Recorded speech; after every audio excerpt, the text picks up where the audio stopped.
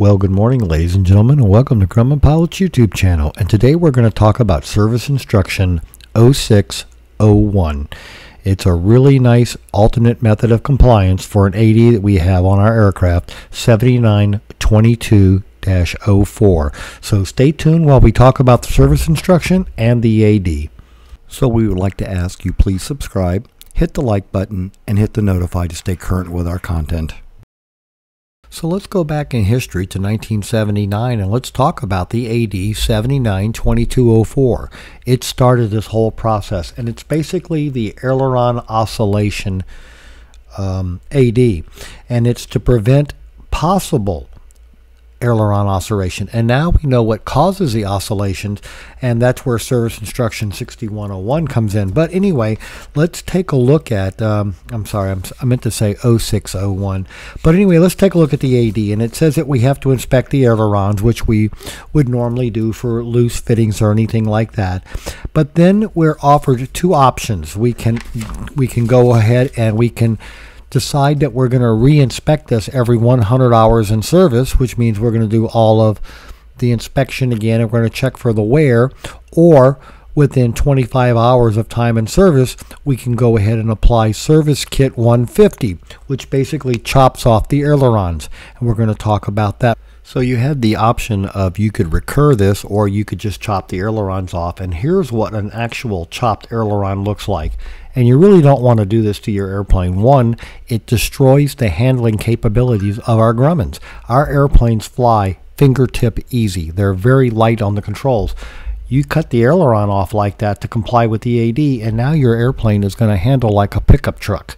It's not going to be the sports car you're used to anymore. So it's really not a recommended way to handle the AD, and that's why we were so happy when service instruction 6101 came out, and it came out right here with the profile that you could check your ailerons, and if you met the profile, it canceled the recurring part. Now you still have to check for the wear every 500 hours on the torque tube, but it reduced a lot of the overhead and maintenance and wear and tear on your aircraft. So that's what the service instruction 6101 does, so you don't have to clip off your ailerons. So now let's go take a look at 6101. So here's the full text of Service Kit 150, and again, it's not something you want to do to your aircraft. And if your airplane has been modified with this AD, then what you're going to do is you're going to buy 2 new ailerons so you get your Grumman back, and that's going to be about $3,000 plus labor.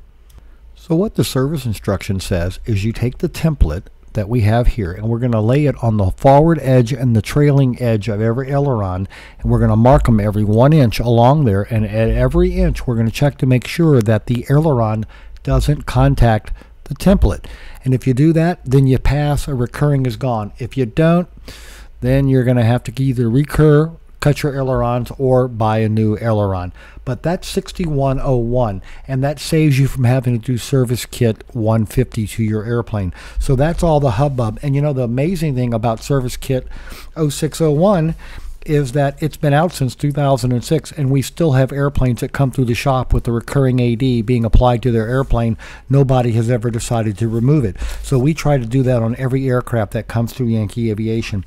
So get yourself a template, tell your mechanic about service instruction 0601, and apply it to your airplane and cancel the recurring AD 7922-04.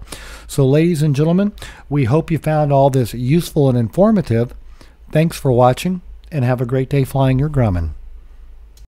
And in addition, there's a little treat about 3 o'clock in the morning when I'm doing web work and other stuff.